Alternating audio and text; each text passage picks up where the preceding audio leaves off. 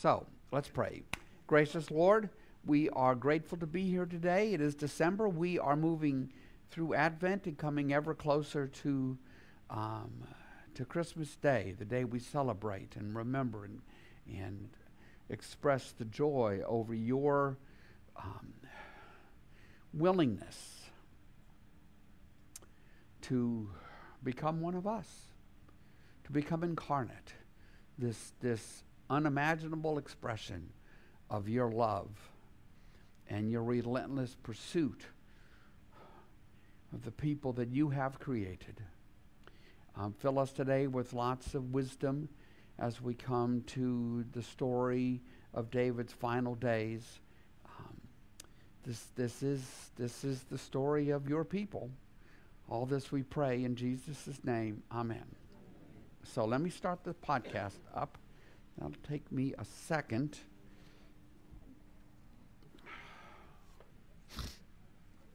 All right. Aye. Okay, we're almost there. Okay, I think we're there. All right, so is there anything today that you would like to talk about before we get started? Theological, biblical? Go Longhorns? Anything? It's fun. It's fun. Okay, well, then here's where we are.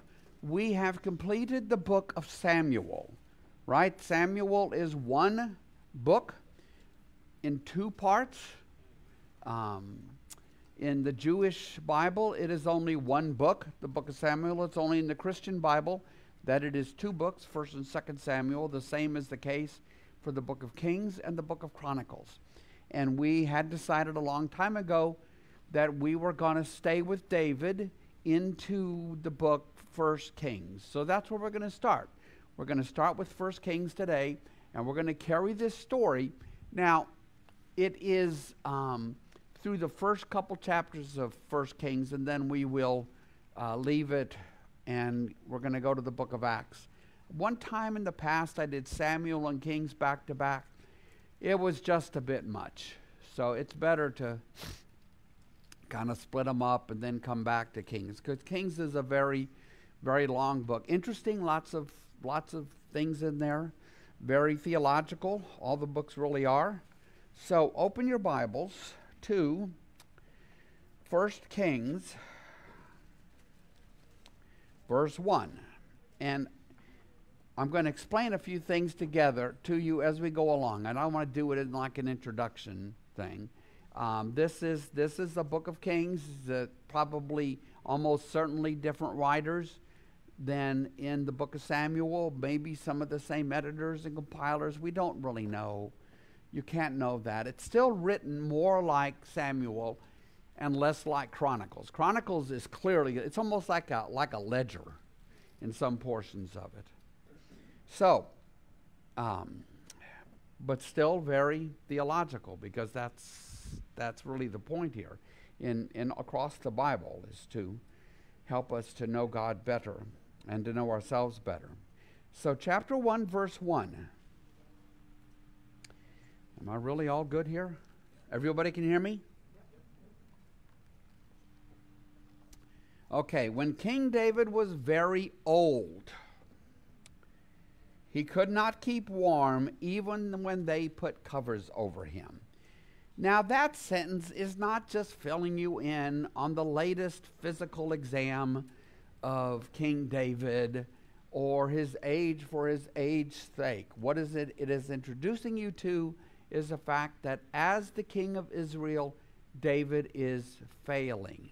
Not as king, but as he fails physically and becomes more frail, it creates a crisis of leadership. A crisis of leadership, because he is the leader of these 12 tribes. He is the chief warrior. He is someone that they all look to for strength and endurance.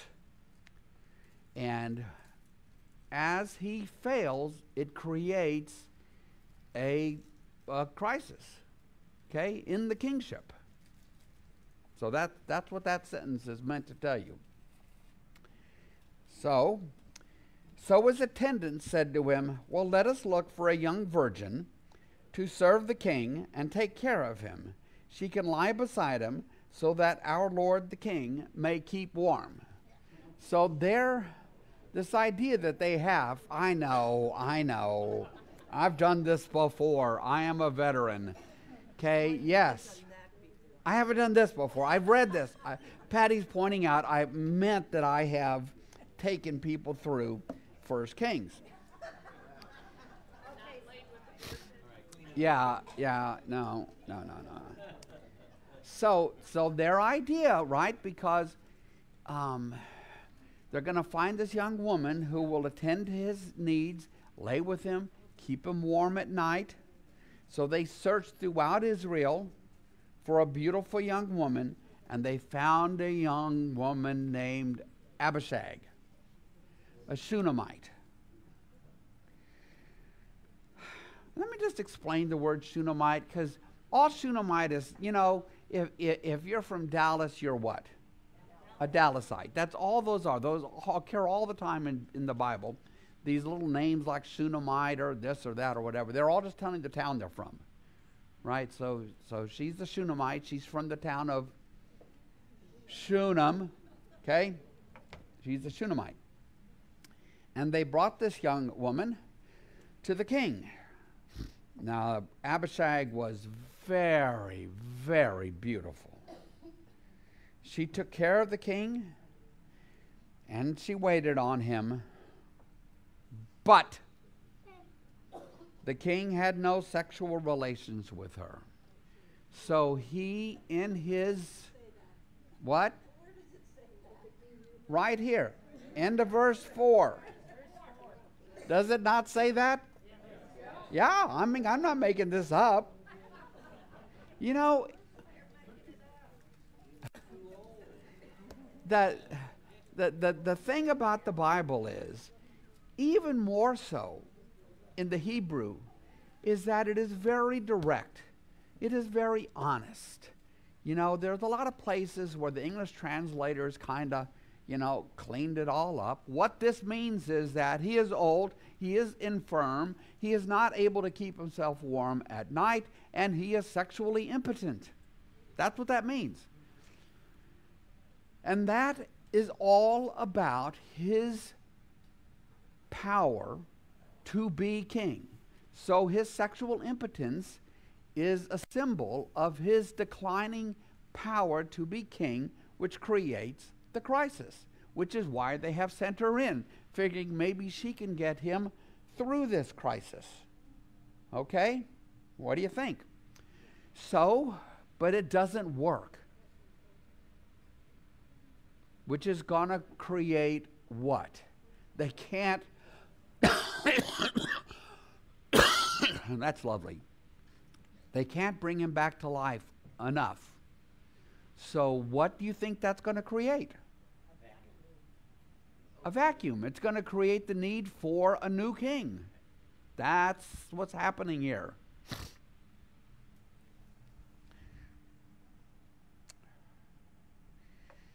So now, Adonijah, whose mother was Haggith, put himself forward. This is be careful with this thing. I don't have it clicked on yet. So I don't want to blind anybody. I think I've sent a couple people to the hospital already. So this is Adonijah right here. His mother is Haggith. So he steps forward. He puts himself forward. That's how the NIV translators put it. He put himself forward. So what does that mean? What happens in political seasons in America? Chaos. That's quite an answer, Evie. Chaos. What happens is people put themselves forward, right? Ron DeSantis runs. Nikki Haley runs. These people all say, well, I'm going to run. They put themselves forward for the office. In this case, Adonijah is putting himself forward to be king. to be king.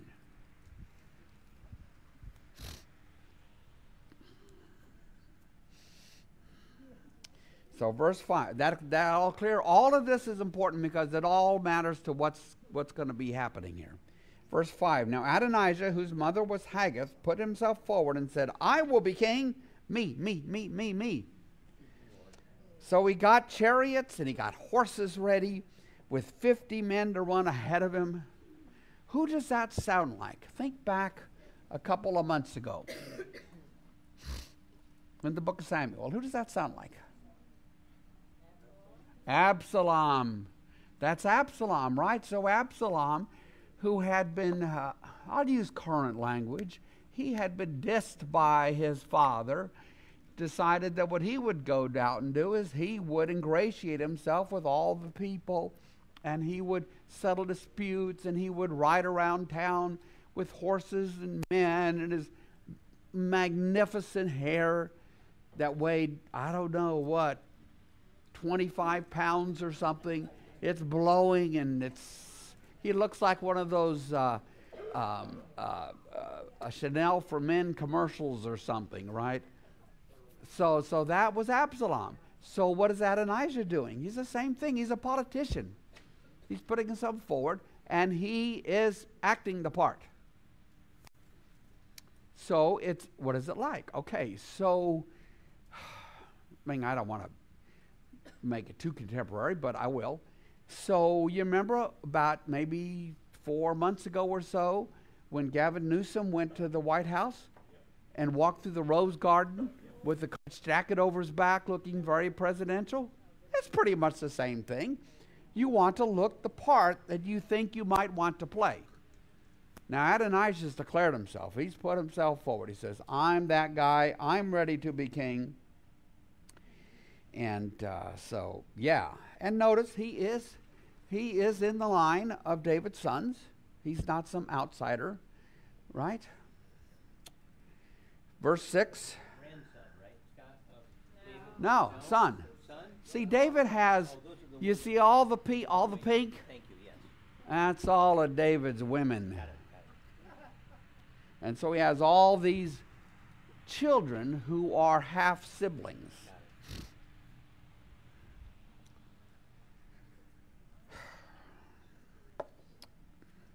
Verse 6, his father, that would be David, had never rebuked him by asking, why do you behave as you do? Which leads you to, with what impression? That Adonijah was, with what impression? He was not an on-hand father. He was, you're right, which we already know. We know from the book of Samuel that David tended to be very reticent about, rebuking his sons. So we kind of might tell us that Adonijah is kind of always been maybe a little bit out of control, right? So, and then we learned that Adonijah was also very handsome, right? And was born next after Absalom. So, the oldest of David's son was Amnon. He's dead. Absalom, he murdered Amnon. Absalom is dead, caught in the tree with his hair in the tree in battle, and stabbed with a spear by whom? This is like quiz day. Joab. Y'all are so good. Very good. Joab. So now the next in line is Adonijah. So it's not surprising that Adonijah puts himself forward as king. Now the fact that Adonijah would feel like he had to do certain things to be seen as king would indicate to us that they are not yet at the point where it's like an automatic thing, the eldest son gets the crown. And indeed, the eldest son won't get the crown. Because we know, even if you've only gone to Sunday school as a third grader, that Solomon becomes king. I think we learned that in third grade. What happened to the one in between Amnon and Absalom? Amnon, Chileab. I don't know. Good question. Died as a child. Okay, probably. Somebody will look it up right now for me. I know that. Okay. Now, verse 7. Adonijah conferred with Joab, son of Zeruiah, and with Abiathar the priest, and they gave him their support. So he assembles a team. He's got a super PAC. He is ready to go. But Zadok the priest, Benaiah son of Jehoiada, Nathan the prophet, Shammai, and Ray, and David's special guard did not join Adonijah. So now we have what? Multiple factions, right? We have the team that is ready to acknowledge Adonijah as the successor to David, and we have another team that is not ready to acknowledge Adonijah as successor. There's nothing automatic that's happening here. So did David already say that he wanted Solomon to succeed him? Nope. Not yet. Nope. At verse 9. Yep. At verse, I'm sorry, what did you say? Anybody? Okay. I hear things now. Probably through Andy's hearing aid. Verse 9. I only tease people I like, so. Okay, Patty's going to tell us about Chileab. Just on Wikipedia, it says that he may have died before his father, and that later rabbinic traditions name him as one of the 4 ancient Israelites who died without sin. The other 3 being Benjamin, Jesse, and Amram. Huh. Well, okay, so Patty said she found out that you would guess that he died young, and then there's rabbinic legends around him that say he was without sin, along with 3 other ancestors. Well, just remember, those rabbinic legends are what? Legends. They're just legends. They're just stories. So one of the ones that fascinates me the most comes out of the book of Joshua, where you meet a prostitute named Rahab, and she rescues and hides 2 Israelite spies who have come into Jericho in order to sort of scope it out before Joshua and the Israelites are going to take the city. And she does rescue them, and legends grow up around her. She's the most beautiful woman who ever lived. She marries Joshua and all these things. So it's just what people do. It's like, how did the wise men become, the Magi become 3? How did they get names? Same process. That's why there's always work to be done biblically to separate that kind of stuff from what's actually in the Bible, because oftentimes our heads are filled with all that sort of legendary stuff. Scott, wasn't David about 70 when this happened? He would be about 70, because it said he reigned 40 years and 40 years, and he probably spent most of his 20s running from Saul, but somewhere around there, which is a good long life. Yeah, a youngster. So verse 9. Adonijah then sacrificed sheep, he sacrificed cattle, he sacrificed fattened calves, calves that are really, been fed well, prime grade A beef, right? At the stone of Zoheleth near En-Rogel, he invited all his brothers, the king's sons, and all the royal officials of Judah, but he did not invite Nathan the prophet, or Benaiah, or the special guard, or his brother Solomon. Now notice that Nathan, Benaiah, the special guard, they're listed as part of the faction that is not ready to support Adonijah. Solomon wasn't listed above, but he's dissed here. He is not invited. Now, does all this strike you as Adonijah being a wise politician? Not me. Keep your friends close and your enemies closer, right? Isn't there something like that? Yeah. So then, Nathan, in response to all these moves by Adonijah, asked Bathsheba, Solomon's mother, have you not heard that Adonijah, the son of Haggith, has become king? At least he's taking it upon himself. And our Lord David knows nothing about it? Now then, let me advise you how you can save your own life and the life of your son Solomon. Because what Nathan wants her to fear, maybe above all else, is that if Adonijah does succeed to the throne, he will eliminate all contenders, including Solomon and his mother Bathsheba. That is not, there's good reason for that. That's kind of how things worked in this world.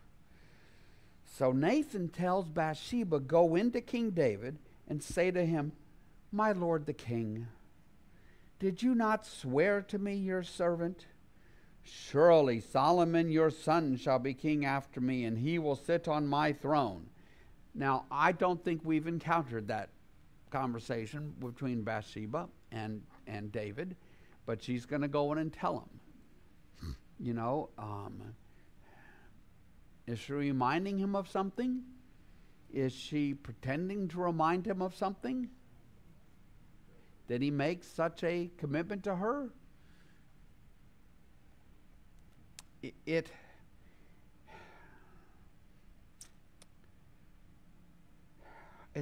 interesting that she has regained her name. Remember, one of the things we noticed about Bathsheba, that she was largely just Uriah's wife, the woman. Now she has regained her name here in the book of Kings. She is Bathsheba, who gave birth. Is Solomon the first son to Bathsheba and David? No. David and Bathsheba had a son who died not too long after childbirth. And it was understood to have been punishment for David's sin. So Solomon was David and Bathsheba's second son. We're not told if there were daughters anywhere in this. That's just a fact of this world. But perhaps second child, certainly second son. So she goes in. He wants Nathan to go in and say to David, yes. No, this is Nathan, a distant half-brother. The Nathan we have here is Nathan the prophet. Nathan the prophet is the one who went in and confronted David.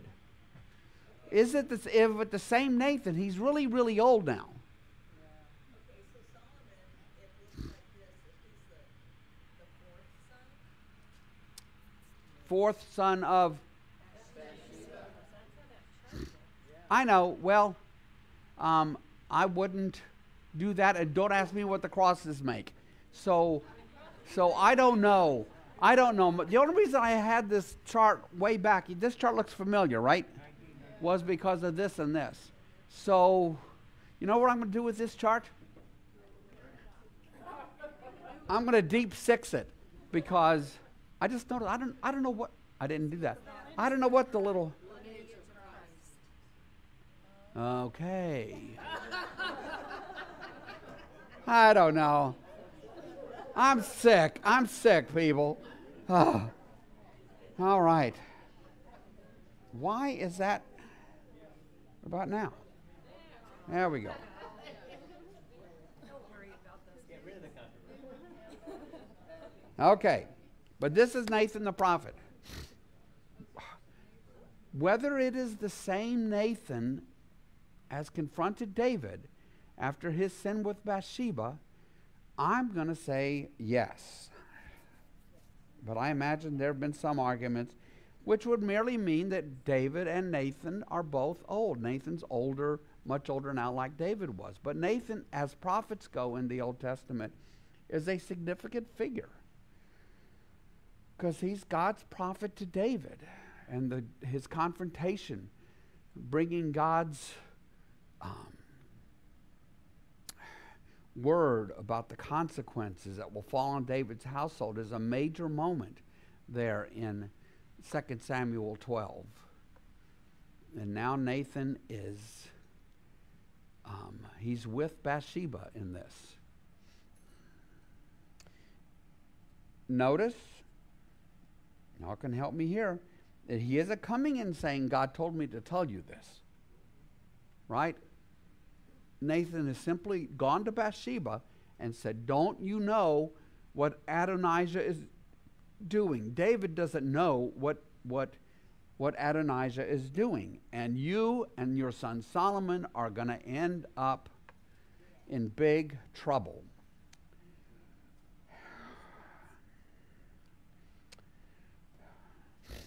So I'll go back to the quote again. Surely Solomon your son should be king after me, and he will sit on my throne. Why then has Adonijah become king? While you are still there talking to the king, I will come in and add my word to what you have said. So he's going to send her in, right? And then he's going to come in. This is, yeah. They're trying to persuade David to act, who we know is frail and infirm, and not the David that we knew in the book of Samuel. So Bathsheba went to see the aged king in his room, where Abishag the Shunammite was attending him. Bathsheba bowed down, prostrated herself before the king, and the king asked, what is it you want? And she said to him, my lord, you yourself swore to me, your servant, by the Lord your God, Solomon your son shall be king after me, and he will sit on my throne. But now Adonijah has become king, and you, my lord the king, do not know about it. He has sacrificed great numbers of cattle, fattened calves, and sheep, and has invited all the king's sons, Abiathar the priest, and Joab, the commander of the army, but he has not invited Solomon your servant. My lord the king, the eyes of all Israel are on you, to learn from you who will sit on the throne of my lord the king after him. Otherwise, as soon as my lord the king is laid to rest with his ancestors, I and my son Solomon will be treated as criminals. And her fears are not unfounded. This is how it was done. The fact that she would sort of view this as a matter of life and death for her and Solomon is understandable.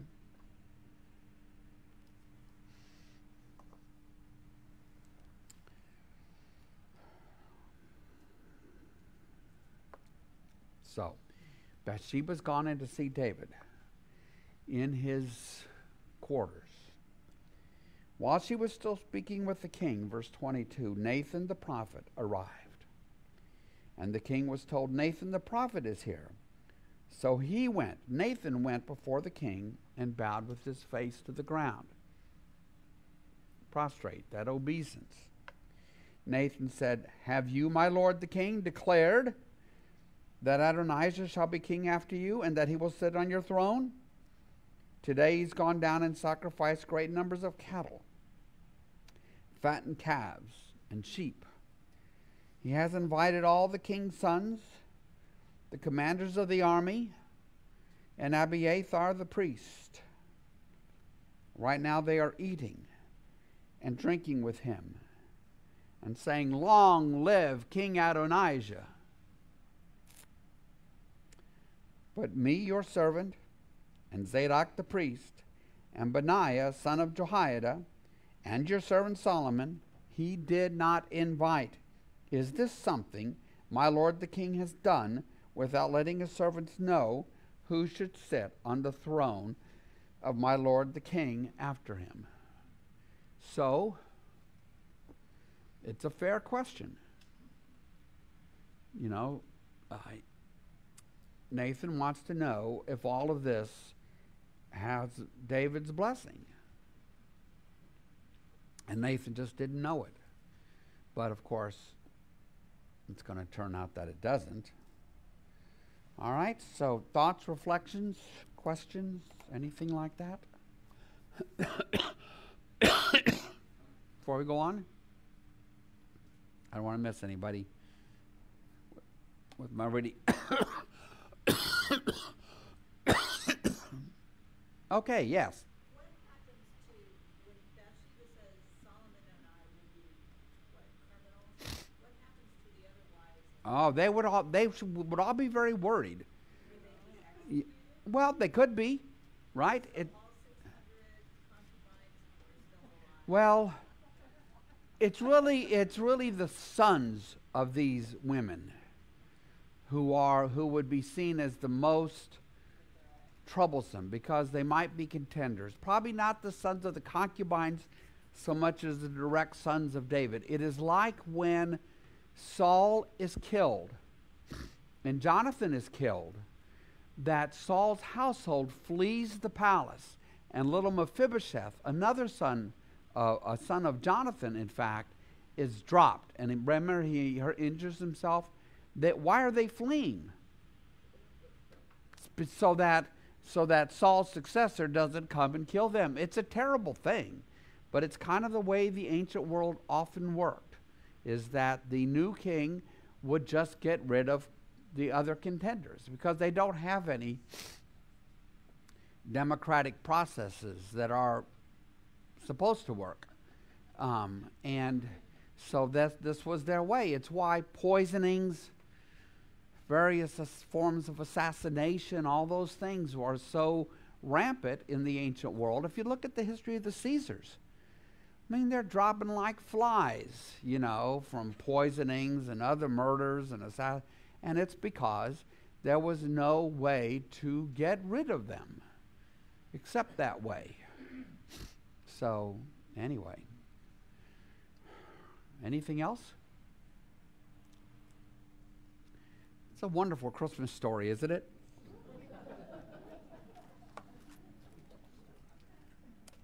All right. So, verse 28. So now Bathsheba's been in to make her pitch. Nathan's been in to make his pitch. And King David said in verse 28, call in Bathsheba. So she came into the king's presence, and she stood before him, and the king then took an oath. This is the oath. As surely as the Lord lives, who has delivered me out of every trouble, I will surely carry out this very day what I swore to you by Yahweh, the God of Israel. Solomon your son shall be king after me, and he will sit on my throne in my place. So David makes this solemn oath before God that it will be Solomon. So let me ask you, do you think that seals the deal? No, of course it doesn't seal the deal.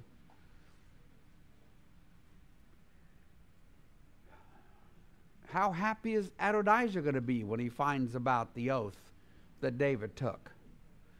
Not happy at all. Is he going to feel wronged? Of course he is. He is the next in line.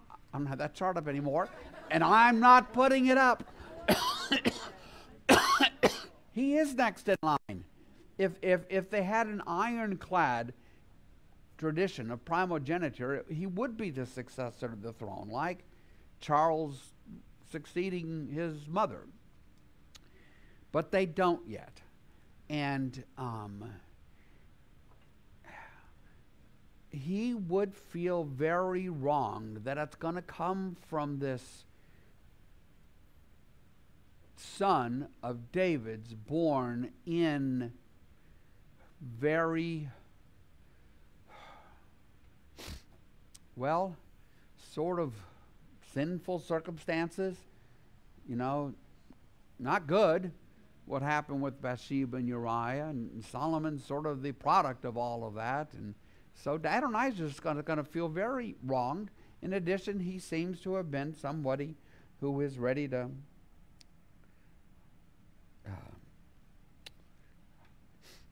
take control. So the king has now taken the oath. The oath matters. These oaths were taken very seriously, but it doesn't settle things. So Bathsheba then bowed down with her face to the ground, prostrating herself before the king, and said, "May my Lord King David live forever." She knows he's not going to live forever, but it's a way of honoring David. And remember the promise in 2 Samuel 7, that's one from David's line will sit on the throne of Israel, all the way forward, which is how you get all the way to Jesus, who, if he is going to be Messiah, needs to have a claim to the throne of David, because that was part and parcel of the job description. Yes, Charlotte? Wouldn't any of those sons have been? Yeah, yeah, yeah, Because only a couple of them have the little crosses on them, yeah, yeah. but they would all qualify. I mean, they're all sons of David, yes. So but he's picked the one, right? You know, Scott, it's kind of cool, though, for Bathsheba. She has been basically, as you said, prior to this, she's only been called Uriah's wife or something like that. There has been no respect to her for all that she went through. But now she is going to, she produces a son that is in the lineage of Christ. She's the mother of that child. It's And important. yes, Patty's saying, you know, now Bathsheba is this fully formed person. We're seeing her really full, and not only is she the mother of Solomon, she is the one who helps to make it all happen, because she goes in and approaches David and says, you know, this is what you told me. You got to make this happen. And Nathan then goes in and backs her up and says, you need to make this happen. So we see her. She has taken, there's a fancy word people like to use now called agency. Agency is when you have the power to get something done. So we see her having agency in this, to move things forward on her own. Right? And so it is good for Bathsheba. There's a lot of other women bearing children to David, and Solomon is the one who God chose to continue the lineage of David. It's a big thing. And isn't it,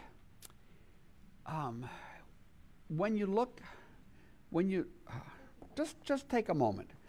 Okay, put a bookmark there. I will do the same thing. Put a bookmark there and go to Matthew chapter 1, verse 1.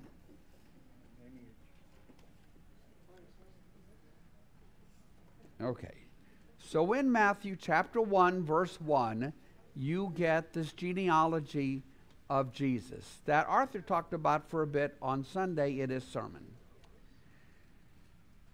It's the chapter with all the begats. It's the chapter that a couple of times when I was a kid and got enthusiastic about reading the Bible, put a quick stop to it. Yeah, right. So this genealogy, as Arthur noted on Sunday, is in 3 chunks, 3 sections, each section being 14 people. 14 is twice 7. 7's always significant. This genealogy is not meant to be complete in that way. It is meant to tell the story and connect the past to the present, to connect Abraham to Jesus. And if you look down to verse 6, look up for a second. Start at the beginning. Abraham So this is the genealogy of Jesus the Messiah, the son of David, the son of Abraham. Where is this? I'm sorry. What? Where is this? Matthew 1, verse 1. Matthew 1, verse 1. This is the genealogy of Jesus the Messiah, the son of David, the son of Abraham. Abraham was the father of Isaac, Isaac the father of Jacob, Jacob the father of Judah and his brothers. How many total between Judah and his brothers? 12. Very good.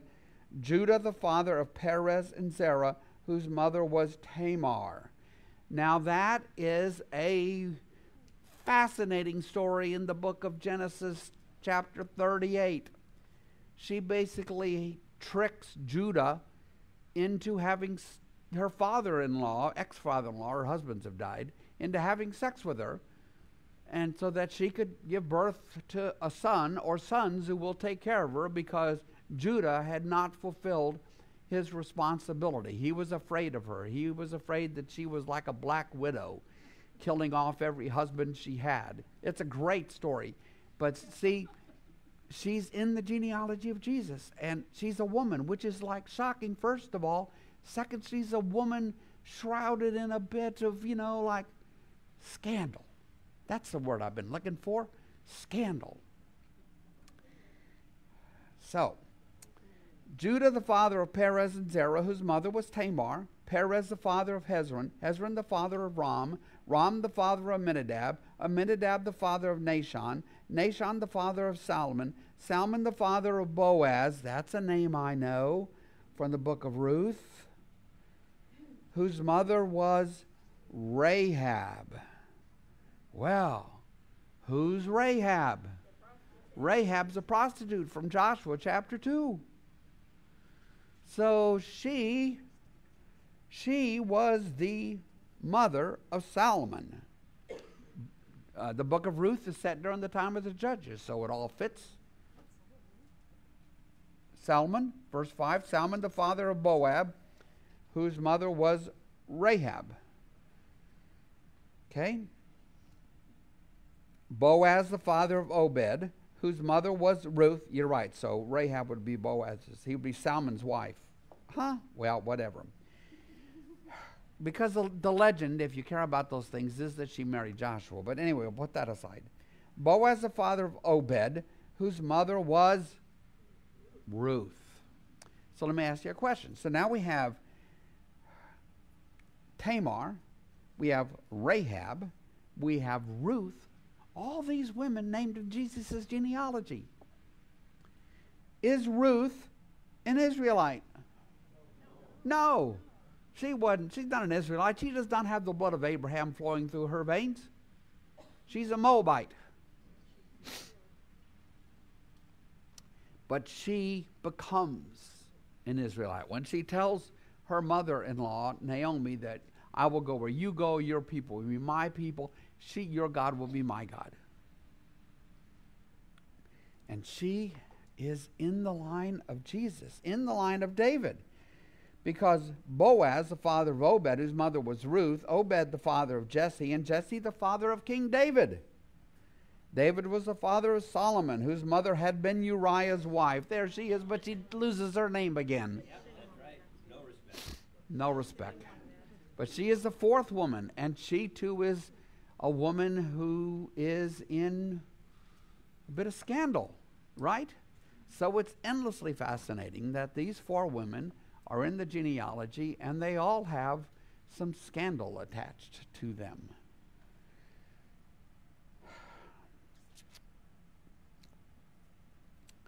So, Solomon the father of Rehoboam. Someday, on Tuesday, you will meet Rehoboam. He was an idiot. Solomon the father of Rehoboam, Rehoboam the father of Abijah, Abijah the father of Asa, Asa the father of Jehoshaphat, Jehoshaphat the father of Jehoram, Jehoram the father of Uzziah, Uzziah the father of Jotham, Jotham the father of Ahaz, Ahaz the father of Hezekiah, Hezekiah the father of Manasseh. He was a bad man, Manasseh. Hezekiah was a good king. Manasseh was a bad man.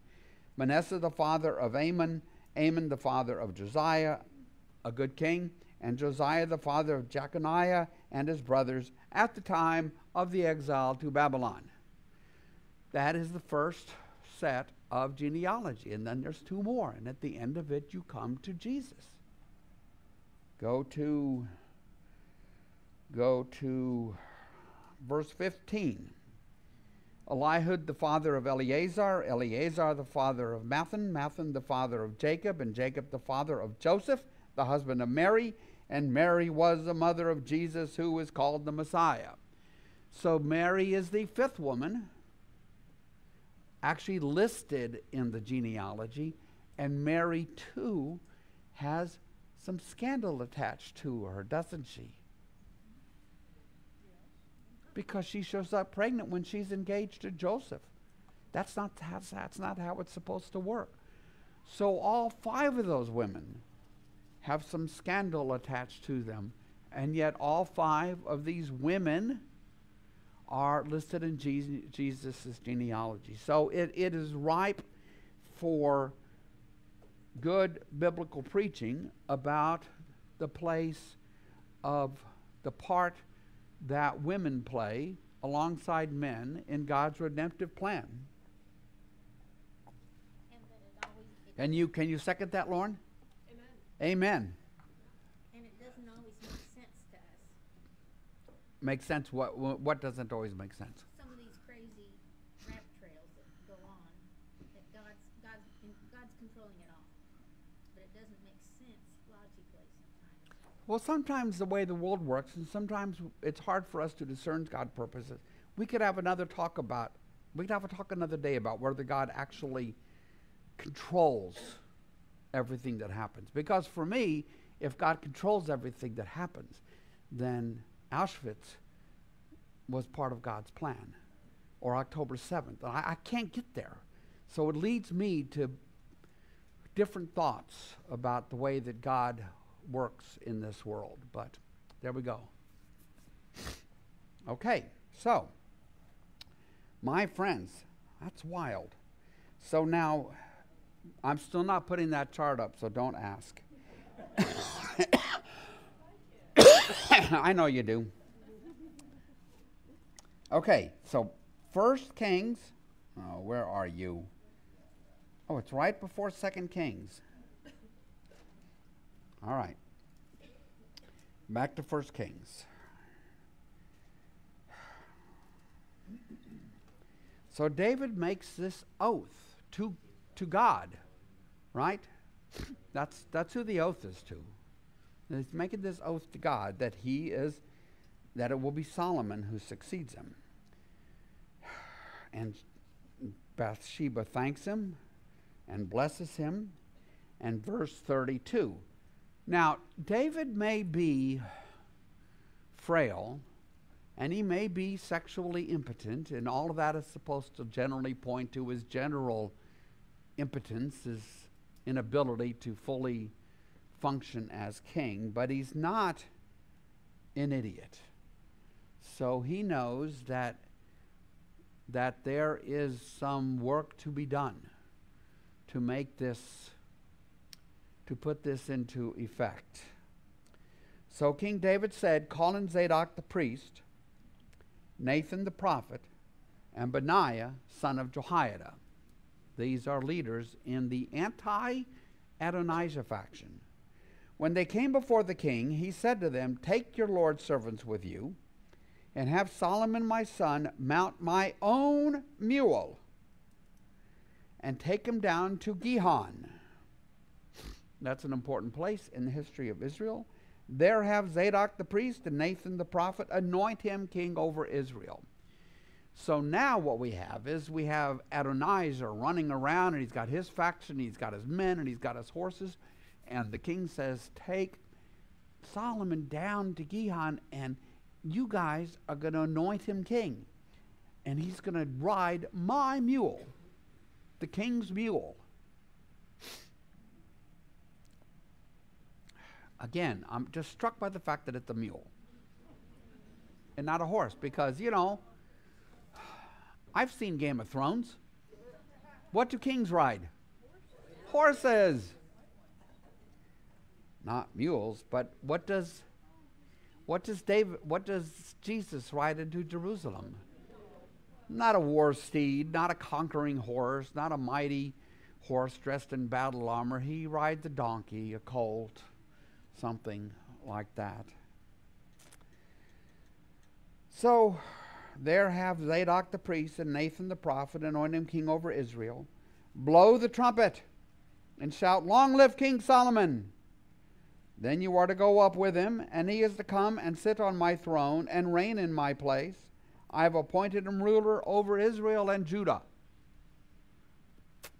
Okay, so those words, Israel and Judah, are again, they are a signpost. This is written after the fact, edited after the fact, that they signpost to what is coming, which will be the division of the tribes into two kingdoms, Israel in the north and Judah in the south.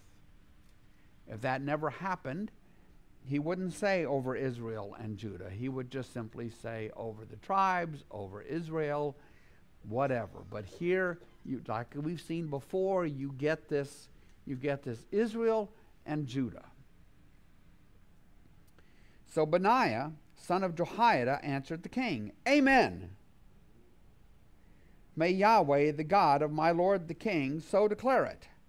And as Yahweh was with my lord the king, so may he be with Solomon to make his throne even greater than the throne of my lord King David." Okay? So, Zadok the priest, Nathan the prophet, Benaiah son of Jehoiada, the Kerethites, the Pelethites went down and had Solomon mount King David's mule, and they escorted him to Gihon. Is Gihon on my little map here? No, not on this one. It's near Jerusalem. Okay. Zadok the priest took the horn of oil from the sacred tent and anointed Solomon. Then they sounded the trumpet, and all the people shouted, "Long live Solomon." And all the people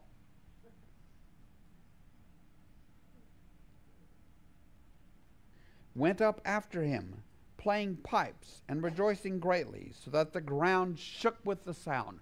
So, what is being depicted for us? Everybody's excited. Everybody's with Solomon. He's been anointed by a priest and a prophet and announced, and the trumpets have sounded, and he's riding the king's mule, and everybody's so excited, and now he's heading up to Jerusalem. And wow, it's like a big, in our world it would be like this giant political rally with huge crowds following, you know. It's kind of like everybody is escorting, it's kind of like the inauguration maybe, right? Big crowds, big excitement, lots of inaugural balls, because it's presumably going to be Solomon. Now what does all this mean for Adonijah? He's in trouble. Does it say some of the people went with Solomon? It says all the people. How many times does it say all the people? At least twice. Maybe another one snuck in there. But at least twice, all the people. All of the people. They're so excited. There's so much sound. Wow. So, now, this thing's a little reminiscent of Absalom, right? Because Absalom threw a party, and Adonijah's throwing a party. Adonijah and all the guests who were with him heard it as they were finishing their feast. On hearing the sound of the trumpet, Joab asked, "Well, what's the meaning of all that noise in the city? What's happening? We've been sitting here drinking and feasting, eating royal beast and having a wonderful time. What's happening? What? Even as he was speaking, Jonathan, son of Abiathar the priest, arrived. And Adonijah said, "Come in. A worthy man like you must be bringing us good news." Don't you love this? I mean, this writing is thousands of years old. Yet it's pretty captivating, isn't it? Come in. A worthy man like you must be bringing good news. And Jonathan answered, "Not at all. Our Lord King David has made Solomon king. The king has sent with him Zadok the priest, Nathan the prophet, Benaiah son of Jehoiada, the Kerethites, the Pelethites, and they have put him on the king's mule. And Zadok the priest and Nathan the prophet have anointed him king at Gihon. From there they have gone up cheering, and the city resounds with it." That's the noise you hear. Moreover, Solomon has taken his seat on the royal throne. Also, the royal officials have come to congratulate our Lord King David, saying, "May your God make Solomon's name more famous than yours, and his throne greater than yours." And the king bowed and worshipped on his bed and said, "Praise be to the Lord, the God of Israel, who has allowed my eyes to see a successor on my throne today." And you can imagine Adonijah going, "We are so screwed." Right? Yeah. You know? Yeah. You know, somebody might say to Adonijah, "Well, you know, it's great you had a party and a feast, you know, for you and your friends, but you took your eye off the ball. You know, you were so sure because you're so handsome, so good looking, and you had your 50 men and your horses and all that, and you had a few guys on your side, including Joab. Joab, I wouldn't want on my side. Remember, Joab is a duplicitous murderer, but he took his eye off the ball, didn't keep an eye on things, and now he's surprised it's all done. It's like this done thing, and now Adonijah, he's probably drunk. Right? Probably. This is a feast. What kind of feast would it be if these guys weren't drinking too much? Well, verse 49. At this, all Adonijah's guests rose in alarm, and they dispersed, which is a very nice Hebrew way of saying they ran for their lives. But Adonijah, in fear of Solomon, went and took hold of what? The horns of the altar. So he makes his way to the tabernacle because the temple has not been built. He makes his way, and there he finds these horns on the altar. And what this is, the tradition here is that if you are holding these horns, it is like sanctuary. If you have these horns, it's like sanctuary.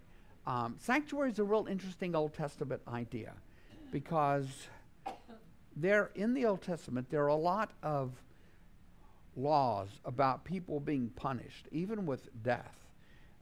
Even if it's something that with murder for sure, but even if it's something like that you and I would call manslaughter, maybe like an accident, but there's still a death.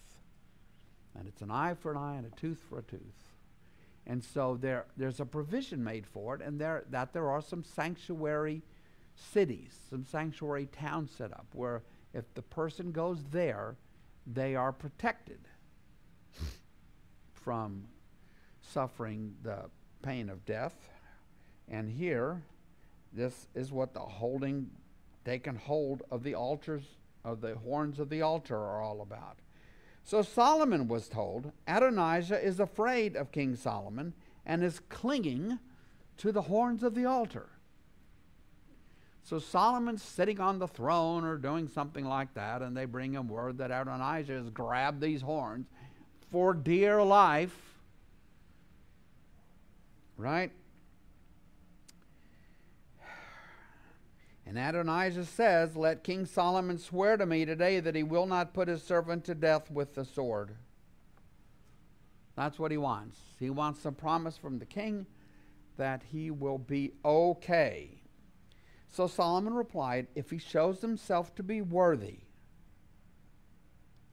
not a hair of his head will fall to the ground. But if evil is found in him, he will die. Then King Solomon sent men, and they brought him down from the altar. And Adonijah came and bowed down to King Solomon. And Solomon says, what? Go to your home. In most ancient cultures, at this point, you would have expected Adonijah to pay with his life. But he does not. At this moment, go to your home. So, in the good tradition of a cliffhanger, we are going to leave it there for next week. Okay? And, yes, sir. So, going to Matthew, the author goes to a lot of length to take you through 28 generations of Joseph's family line. But technically, he's not related to Jesus. So Jesus' claim through Joseph is a legal one. Okay, It's like but not a biological. not a biological one, which is kind of a teaching point for the Israelites, that it's really not about biology. You don't have to have the blood of Abraham in your veins to be a proper worshiper of Yahweh and be devoted to Yahweh, even though in Jesus' day, many Jews had a strong sense of ethnic privilege.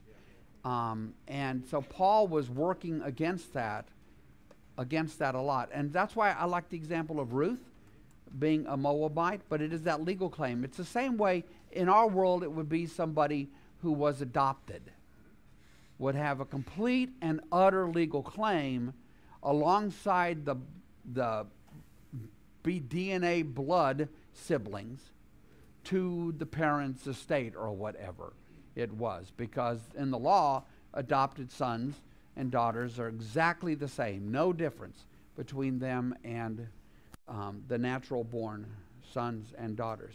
It's like a lot of people don't realize that Julius Caesar, who the first, it is not his blood relative, Octavian, who becomes the first emperor of Rome. It is his nephew, who was adopted by Caesar, who becomes the first emperor of Rome. So, good question. All right, friends. Anything else before we pack it in? Yes, sir. I know throughout the Bible, same names are used for different people all through it. So this name that keeps popping up, Benaiah? Benaiah, That would be your Benaiah. that killed the lion In the snow pit? You are fascinated by that story, aren't you? Yes, it would be that guy. It would be that guy, right? Sure. He's old now because he was with David and all the fighting, so he's old, like David is old, but he's still that guy. Yeah. Can I make an announcement after we pray, and then I have something to say about this? Okay, so I'm going to pray, and then Lauren is going to make an announcement about the Stations of the Cross. Okay, so would you pray with me? Gracious Lord, wow. You know, this writing comes to us from so long ago, and it's obviously that the Israelites and the Jews took great care with it and knew how to tell this story in a way that is engaging and captivating. And we are further captivated when we remember that this is the story of your people in life with you, Lord. It is our story. For we are descendants of this people, not by blood necessarily, but by our devotion to you and our faith in Jesus Christ. And we pray all this in his name. Amen.